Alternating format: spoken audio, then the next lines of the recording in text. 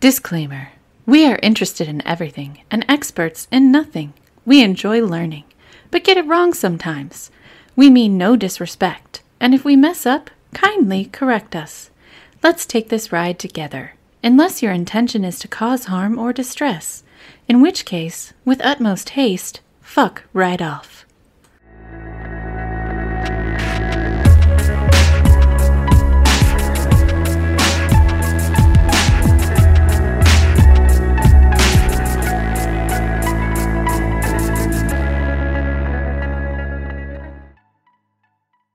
Okay, so I have 11 pages of notes. Oh my god! Are there pictures? There are pictures. Okay, thank you. There are pictures, and I looked at a lot of sites, and I copied every fucking link. So there's a lot of references. Okay. But there's still a lot of content, so we're going to get into it. Oh god, is this a part of the theme that I haven't guessed yet? Or is this... No, this okay. is not part of the theme. This was All right. completely a tangent. So this week's episode came to me while I was watching Taskmaster with my son. Okay. And I told him the meaning of a lullaby, which was brand new information to him. Which one? So we'll get to it. I thought, why not research the origins of a bunch of lullabies and nursery rhymes? Yay! So here we are! Oh my god, this is gonna be so fun! I knew you would love it! They're Okay. all about death. It's so horrifying. Okay, so there were so many. So many. By the way, so I couldn't possibly do them all. No. I really couldn't. So the's gonna have to be like a part 2. And possibly a 3 Part and 3 possibly a and 4. possibly There's 4. so many. One So- a month.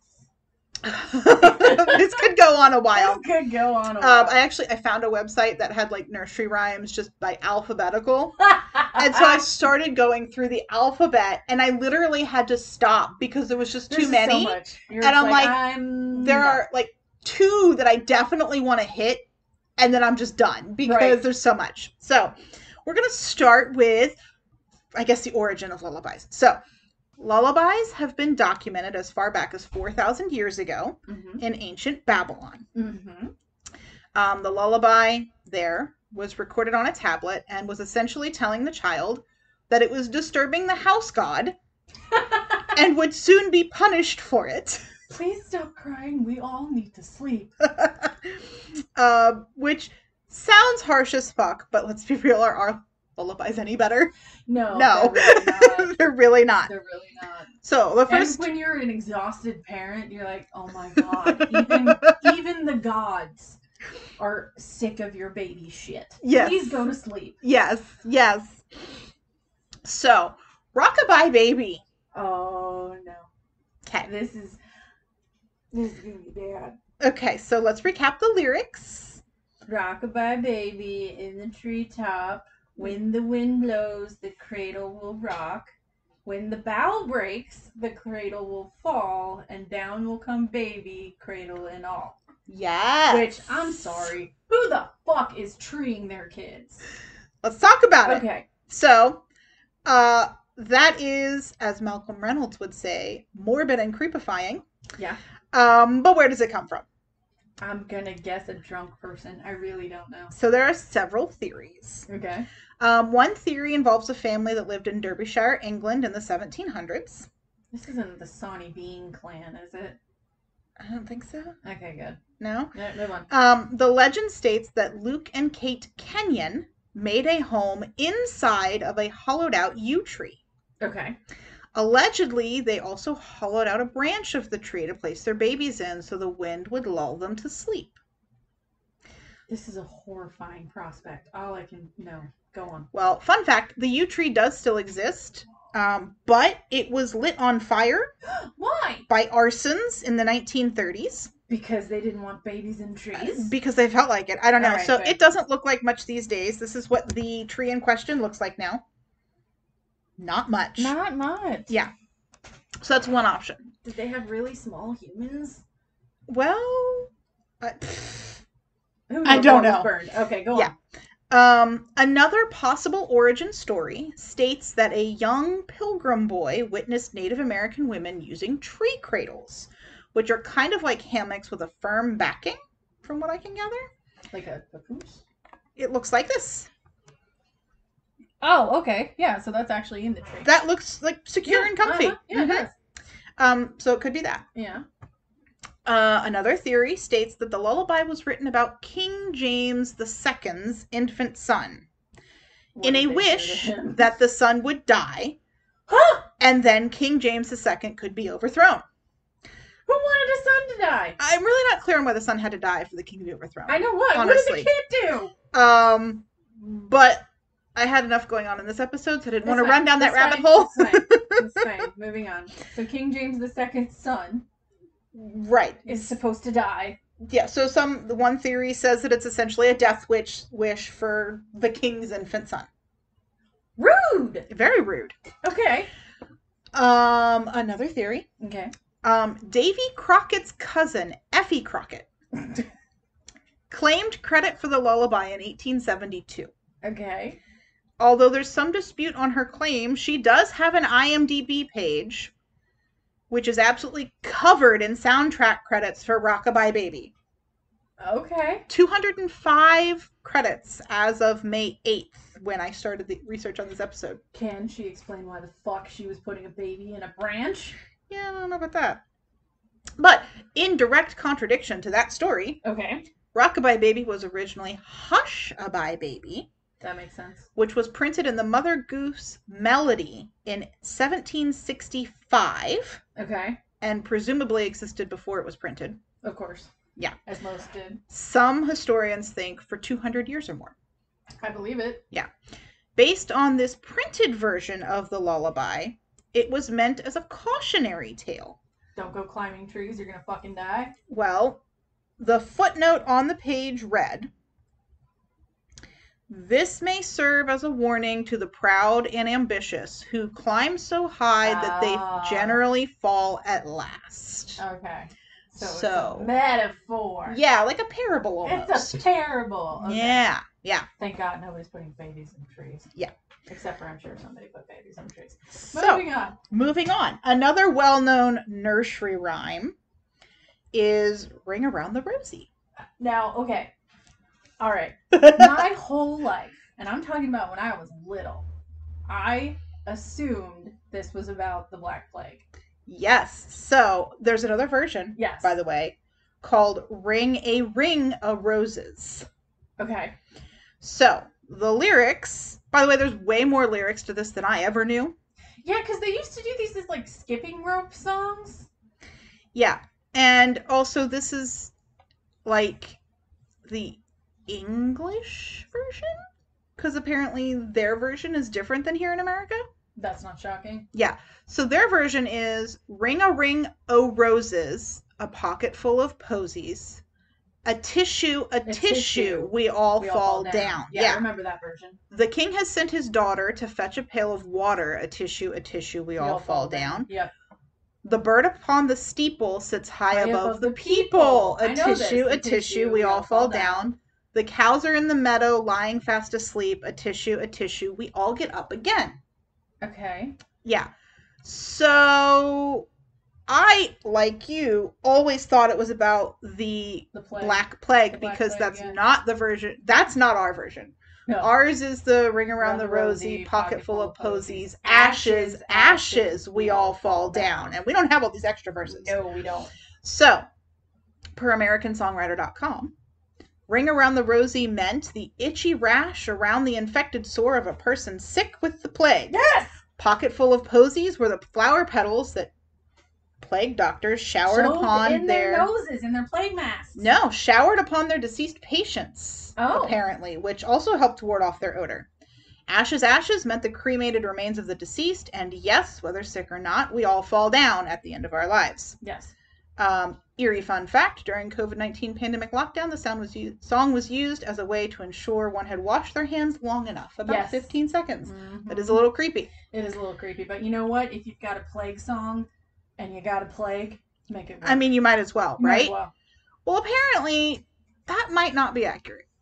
It might not actually be about the plague. That's what we believe here in America, but that doesn't jive with the British lyrics. Okay, so... Right? Right. What is the British... So, American Songwriter continues. The first recorded version of the nursery rhyme did not show up until the mid-1800s, some 200 years after the plague. Yeah. That said, we just talked about how the song existed probably 200 years before it was written, before, so that's not make or break, right? One would think that if 1/3 of Europe, i.e. 50 million people, died and a convenient little nursery rhyme had come up to commemorate their demise, someone would have written it down a time or two before the mid-1800s. What is more likely is the rhyme was really just a fun game that manifested later, after the Great Plague, and it was just a ditty for kids.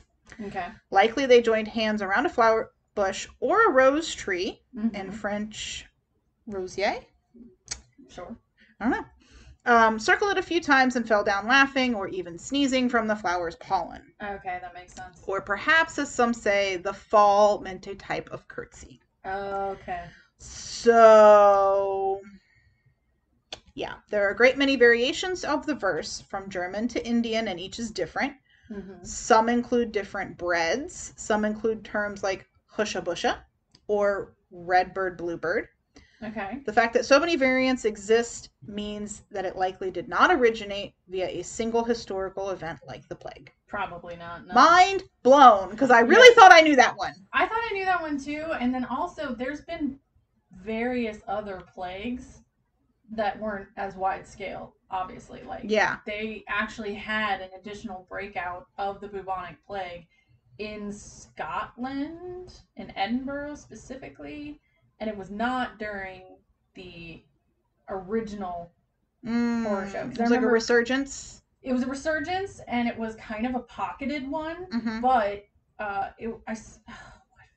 what was it? The first time I was reading about it, it was like one of those ghost hunter shows, but not like it was like an old version, just like famous haunted areas. There's apparently catacombs under Edinburgh, and a lot of plague victims were shoved down there. Like, so they like built, a plague pit. Kind of not really though, because they built Edinburgh, and then they kept building on top of it. It's technically the old city, but they started building on top of the old city, so it became this like catacombs like area, and that's where the poor and the vagrants, and then of course anyone who was found to be the plague, they shoved in this catacombs area. So it's, according to the show, extremely haunted. There's a little girl talking about having the plague. Supposedly a little ghost girl crying because she's been banished to the catacombs because she and her mother had the plague.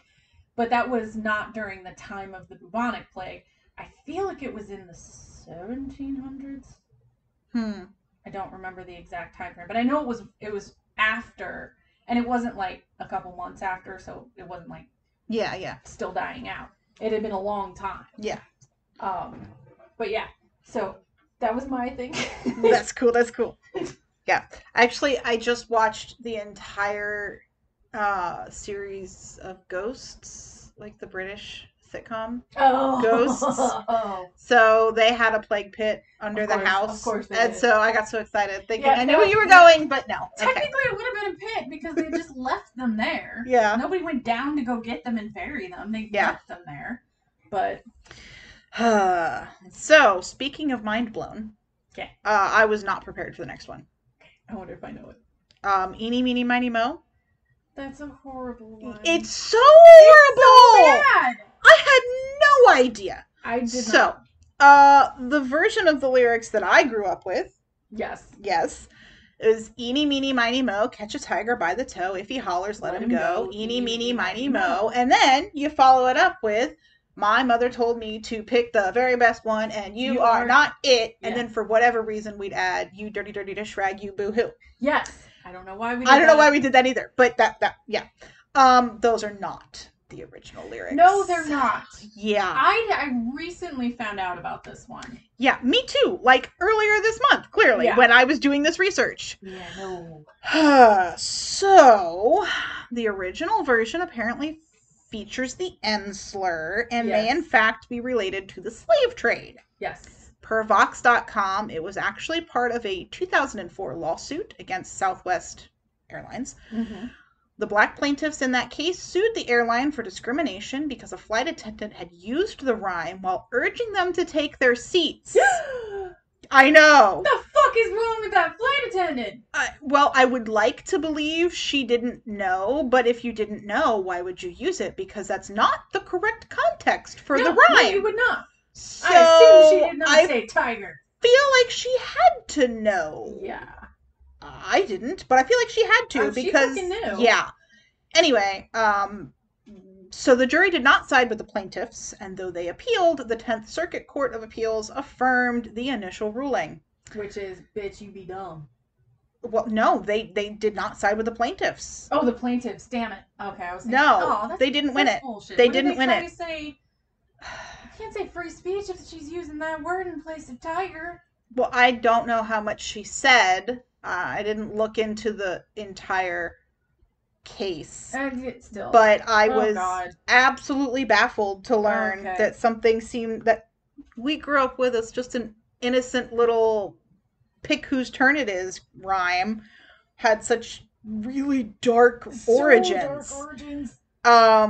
Yeah. So anyway, I told all my kids, and we're just going to go ahead and retire that. Yeah, we're going to retire that. Needs to die. It's never coming back. There's no reason for it. Nope. Yeah. We will go duck, duck, goose until we find out that's about a serial killer or some shit. Is duck, duck, goose on here? No. Okay. You can do that in volume 2. So that's all for that one. Let's talk about Jack and Jill. Okay. So.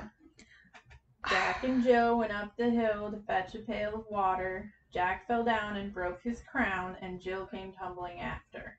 Yes. And then up got Jack and said to Jill, as in his arms he took her, "Brush off that dirt, for you're not hurt. Let's fetch that pail of water." Okay, that one I never did as a kid. So Jack and Jill went up the hill to fetch the pail of water and took it home to Mother Dear, who thanked her son and daughter. Okay. Apparently. That's allnurseryrhymes.com. Okay. Another variation that I read was Jack and Jill went up the hill to fetch a pail of water. Jack fell down and broke his crown, and Jill came tumbling after. Up Jack got, and home did trot as fast as he could caper. Something with paper. Yeah. Went to bed to mend his head with vinegar and brown paper. Yeah, and I never understood that. Yeah, so that's from classicfm.com. A little different. And my very first question was, what's this vinegar and brown paper? It was on, okay, this is going to make me old, which is fine because I am old. I had a VHS tape of Mother Goose Rhymes. Yeah. And this was on it. Yeah. And he did have, they literally put a crown, like a fucking cardboard crown on him as they sang that line. I was like, how does this fix a concussion? Yeah, so per historyhouse.co.uk, vinegar and brown paper was a remedy for bruises, swelling, and headaches. Did it work? I have no idea, but it was a popular remedy. So that's why. God, you would smell awful and then potentially have that burning if you had a cut on your head that you didn't know. Yeah, that would suck. Or even if you did, because you fell. Because you fucking fell. Yeah. Although the vinegar, I think, would probably work as a, disinfectant or something. But maybe. I mean, they use vinegar in household cleansing. Yeah. So. No. Okay. Anyway, so origins. Yes. So many options. Is one of them about the king, like an actual king? I don't think so. Okay. Because a lot of times... Well, maybe. Okay. Literally, there were so many options, I quit. It said there were more, and I stopped. So... Yeah, because sometimes they made up these rhymes, and they were talking about the monarchy, but they couldn't use names, or else they would get killed. Yeah, no. I understand that. So one potential origin story was, in the 16th century, first of all, Jack and Jill were generic names meaning a boy and a girl. Boy and girl, yeah. So kind of like now John Doe and Jane Doe. John Doe and Jane Doe, yeah. Yeah, it's just generic male and female names. However, allegedly the original lyrics were Jack and Gil. Oh, that makes sense. Which are both boys' names. Oh. Yeah, so they were not a boy and a girl. It was two boys. Apparently. All right. So some people believe that the rhyme is based on real people. In Kilmersdon, Somerset, there is a hill called Jack and Jill Hill. Oh, okay. According to the legend, is it Jack and Jill Hill or Jack and Gil Hill? Jill. Okay. According to the legend, Jack and Jill were married. Okay. Jill was pregnant, and Jack went up the hill to fetch a pail of water. As expected, yes. Right? Jack fell down or in other versions was struck by an errant boulder from a nearby quarry. Oh, shit. And died. Jill was so heartbroken that she died shortly after giving birth. That poor kid. The orphaned son was raised by the village. Okay. And called Jill's son. Jillson is a common surname in the area, okay. presumably meaning the descendants of Jill's son. Okay. But it's spelled, it might be Gilson. Gilson. Gilson. Yeah. Anyway. Gilson. Okay. But Or Gilson. that town has a plaque that they've put up about the legend. Yeah. And there's an up close of it, and also I have it in context in the wall on Am's Lane where it was erected. Okay. There's the Jack and Jill well. Yep. And what is this? I forget the name. Kilmerston. Okay. Here's a marker leading up the way, and it says Jill came tumbling after. Yep. Okay.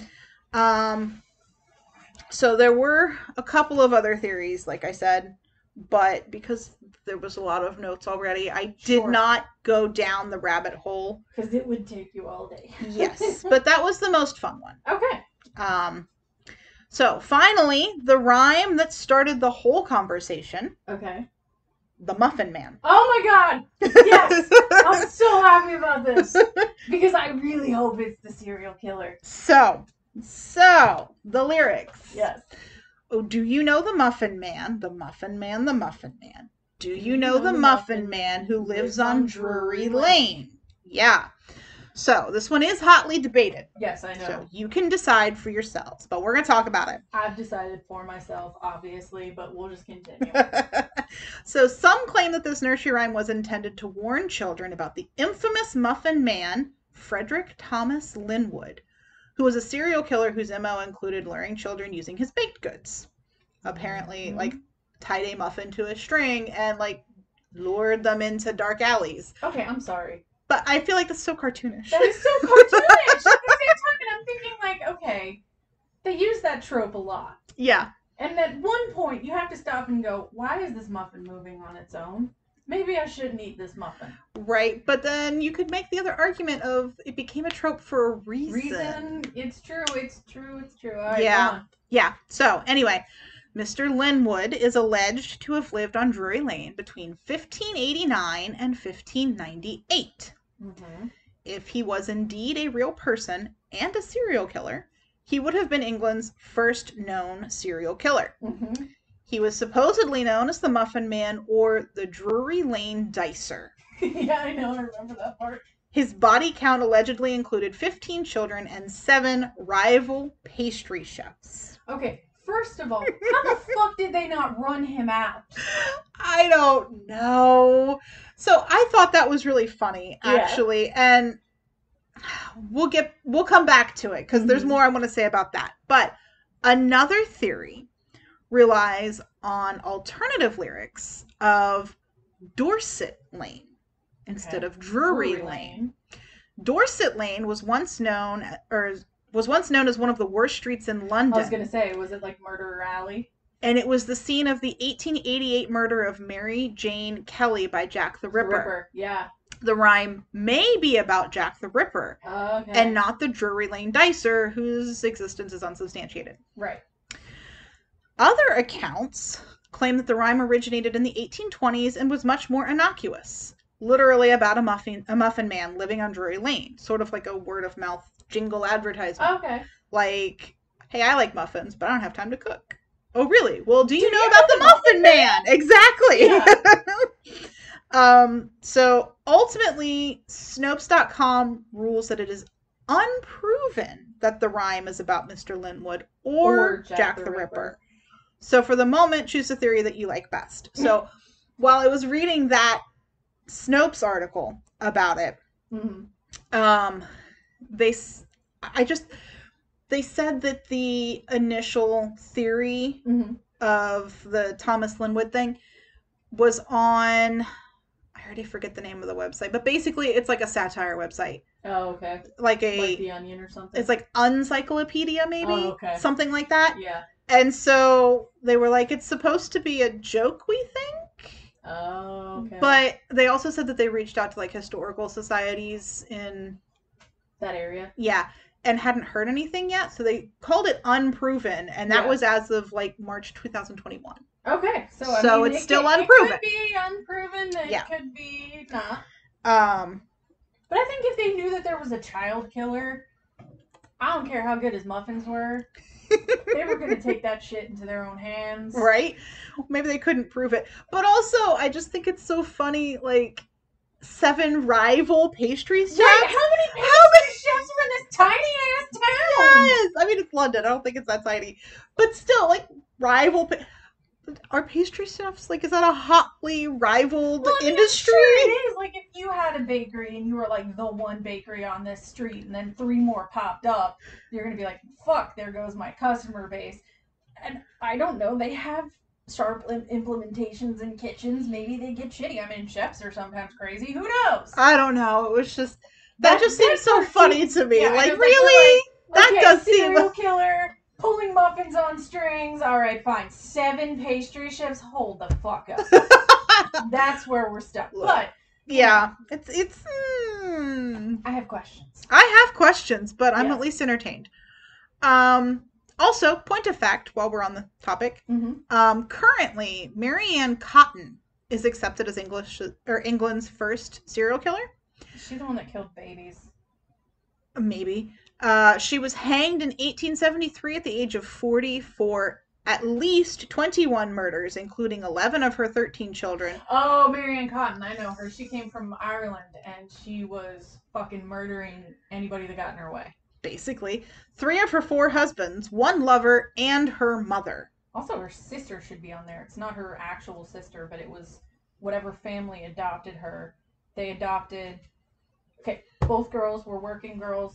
like not sex workers. They were both like laundresses. Okay. They adopted both of the girls. However, Mary was kept as a servant, whereas the other was treated like an adopted daughter. So it wasn't actually her sister, but it was her sister. Yeah. And like she murdered the sister to get with the sister's husband.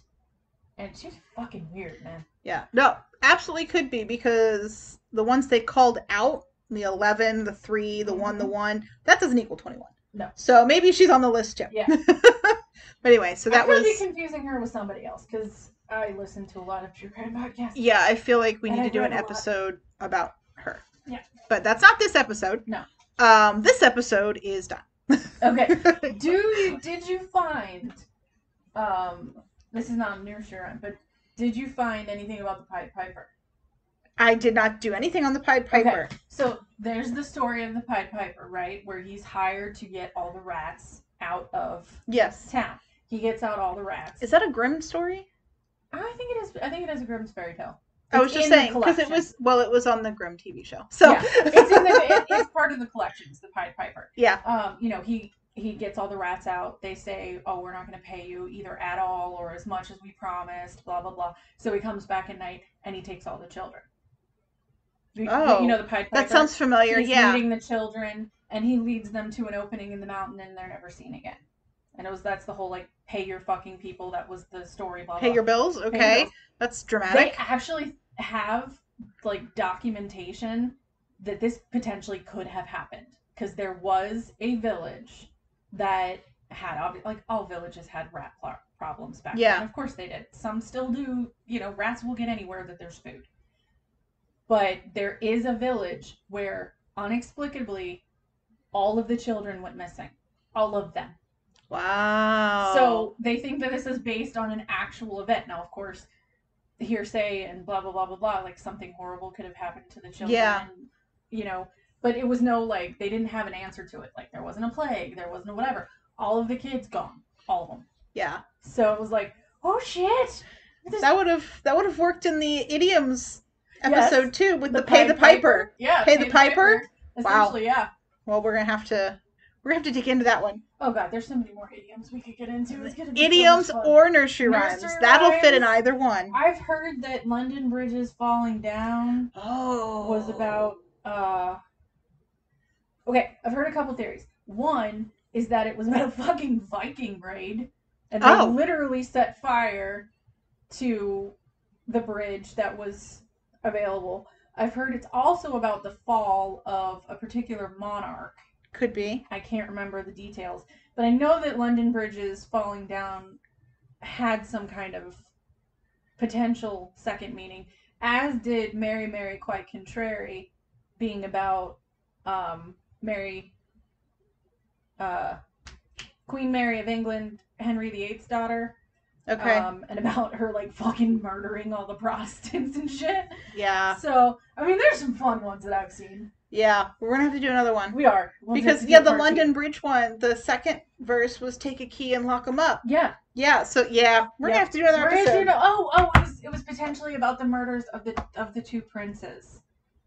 There were two princes that were in line for the throne that their uncle murdered them so he could keep the power. They've disappeared. Nobody knows what happened to them, but they're pretty fucking sure that they were murdered.